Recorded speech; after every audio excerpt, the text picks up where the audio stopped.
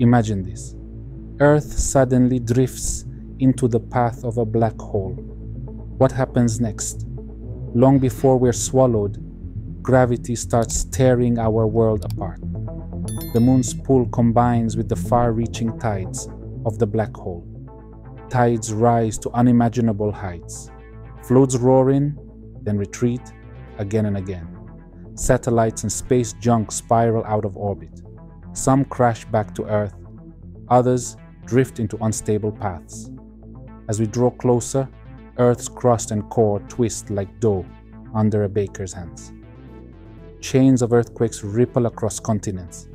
Silent volcanoes awaken. Columns of ash and steam pierce the stratosphere. Magnetic storms rage as the atmosphere becomes supercharged. And then, the light. Most black holes wear an accretion disk, a ring of superheated gas blazing in X-rays and ultraviolet. Approach one of these monsters, and the sky is no longer blue. The ozone layer evaporates. The sun turns deadly, its rays now lethal.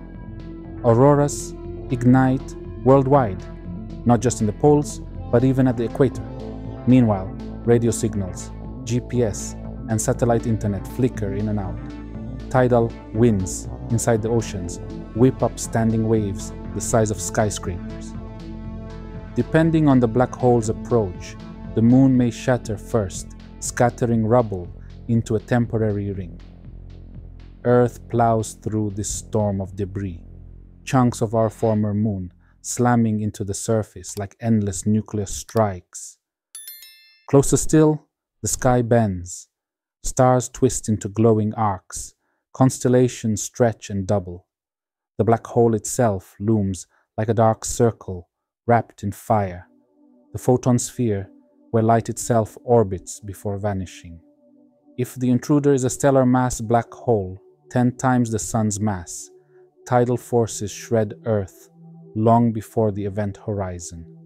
The planet spaghettifies, stretched and torn apart. But if it's a supermassive black hole, like the one at our galaxy's core, Earth could slip through the horizon almost intact. We'd cross the point of no return, with no special feeling at all. For those falling, everything seems normal. But to an outside observer, Earth slows, fades, and disappears. Inside, the truth is brutal. Gravity varies wildly across the globe. The spaghettification begins again. Earth unravels into streams of rock and metal, just as stars do in tidal disruption events. Fragments loop back, feed in the black hole. Collisions heat the gas to millions of degrees.